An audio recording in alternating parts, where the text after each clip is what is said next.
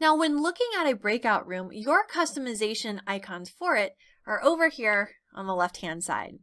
So if you don't see this on the left, you might need to actually click the Customize button. So that Customize button toggles on and off this toolbar. So the first icon in this toolbar is the Setting a Spawn Spot. So what this means is that when individuals enter this room, this is where they're going to start. Now you might want to do this because you have specific information right on this area that you want people to see before they start doing other things.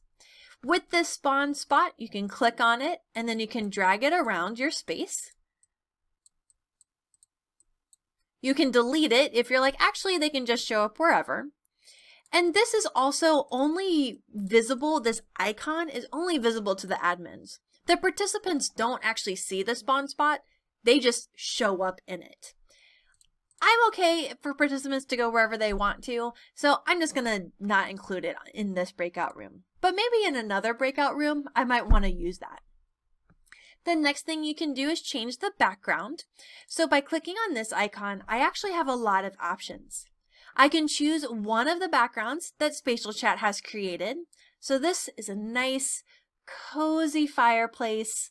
This looks really nice for my participants for maybe a nice dinner party I'm hosting. Ah, so warm. The other things that you can do is you can upload an image. So maybe you created something very specific to the type of event you're hosting. So I'm going to go ahead and add a background. I'm going to do a town hall meeting where I'm going to have multiple small groups that I want people to join. Now the best resolution if you're going to do your own background like you see here is 3200 by 1800 pixels. If you forget that, which is very possible that you might, this is also posted in the upload. So it says the best size is 3200 by 1800. If you do other sizes, that is totally okay. You just might see a decline in the resolution within your space. Finally, you can also link to an image. So if you find a really cool image on the internet and you want to use that as your background, you can just directly link to it. So in another tab, I have Google Images open and I'm just going to search SpatialChat. And I'm going to look for an image that I really like. So let's do this image. It looks like they're watching a concert, which looks pretty freaking cool. I'm just going to check out the website real quick. Oh, SpatialChat's gotten 5 out of 5 stars. That's awesome. So here's my image that I want to use. I'm going to right click on this image and do copy image address. I essentially want the URL for that image. I'm going to go back into SpatialChat. I'm going to paste that URL. It'll show me a little preview of the image to make sure that is what I want. And I'm like, yeah, you know what, that looks pretty good. So I'm going to go ahead and click on OK. And so here I am in this concert with all of these other people within SpatialChat. But honestly, I kind of like the coziness of this fireplace. So I'm just going to go back to the fireplace one. We'll chill here by the fire.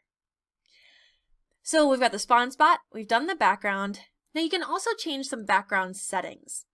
So the scrolled background, currently when I click, it drags the background to different parts of the background. But if you undo scrolled background, you see the background stays still and then you can kind of still move around the space. This setting's a little confusing, so I would recommend just keep it on as a scrolled background. If it's getting later at night and you're trying to set the mood, you can change the brightness.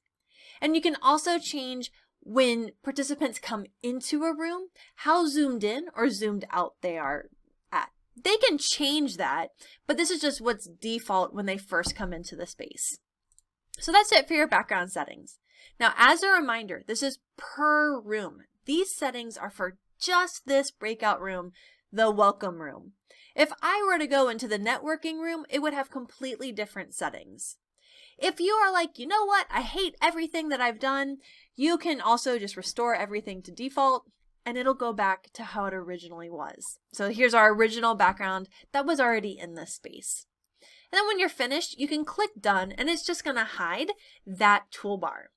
Again, if I go to the networking room, This happens to have the same background. I'm going to change it to something else real quick. If I go back to the welcome room, it still has my same settings for the welcome room. So these options are completely unique.